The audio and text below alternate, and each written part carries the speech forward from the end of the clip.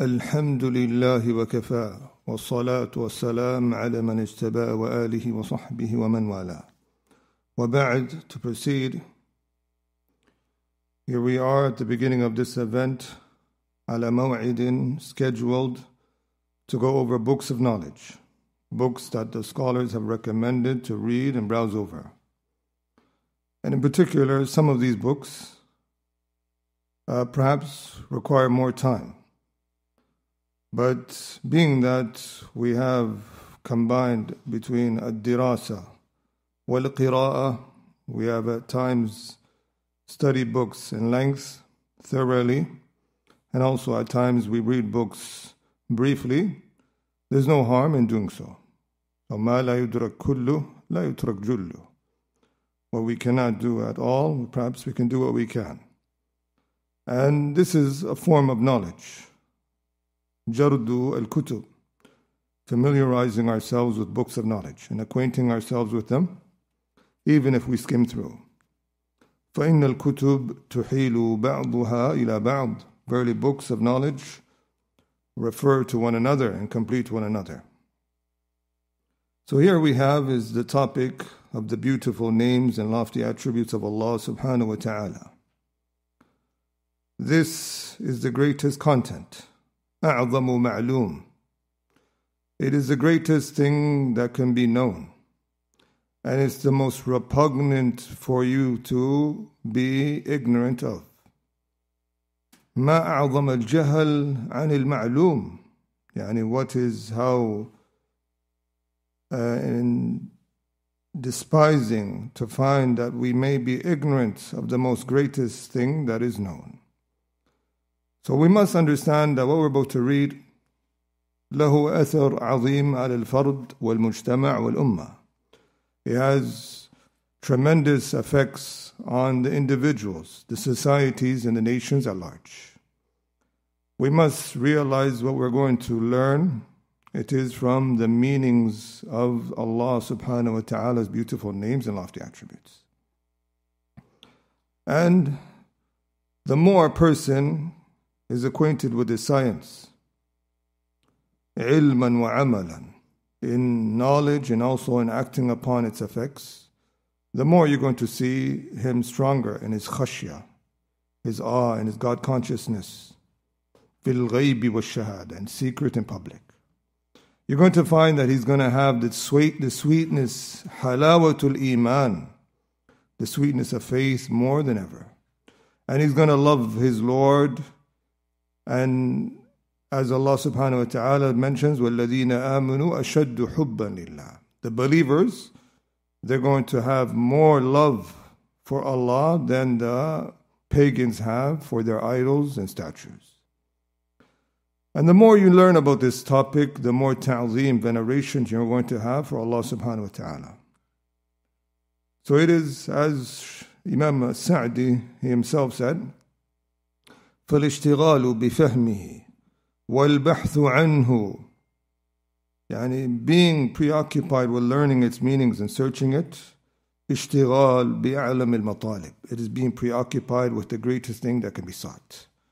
وحصوله للعبد من أشرف المواهب. And obtaining it is from the most honorable things that you can attain. And know that the more you learn about this topic of his meanings of his names and attributes, the less you're going to disobey him. For verily Allah subhanahu wa ta'ala mentions the sinners with a quality of ignorance. لِلَّذِينَ يَعْمَلُونَ السُّوءَ بِجَهَالَةٍ. Those who disobey Allah upon ignorance of Allah.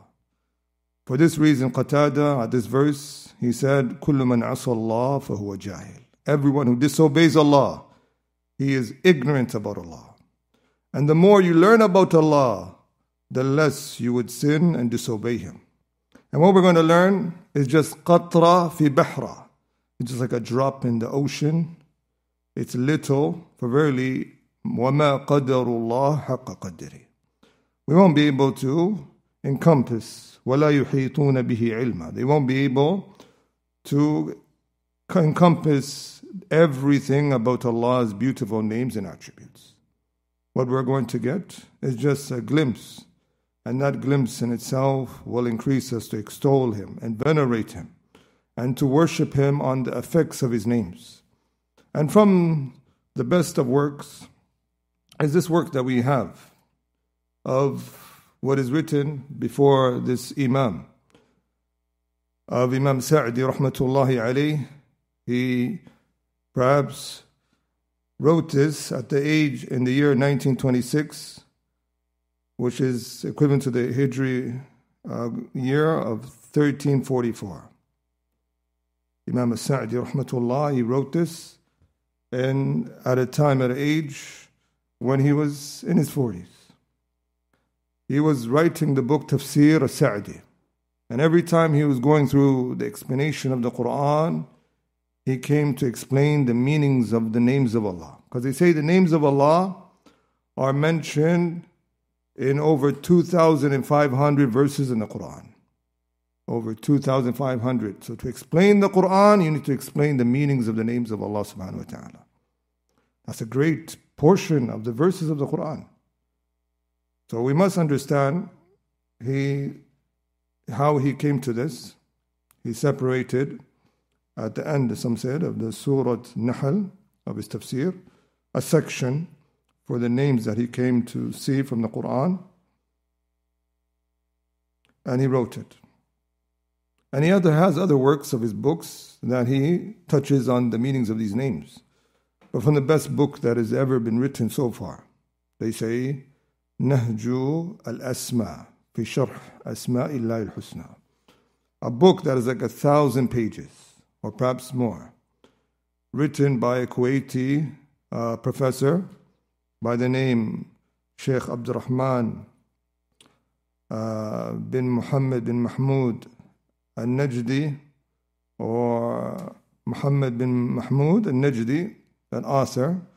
He authored a book that now our contemporary ulama, when they refer to a book that you want to know the names and the meanings of Allah, is that book called Nahju al-Asma. Not another book. There's another book called Manhaj al-Asna. We don't want that one. That's also regarding the names of Allah.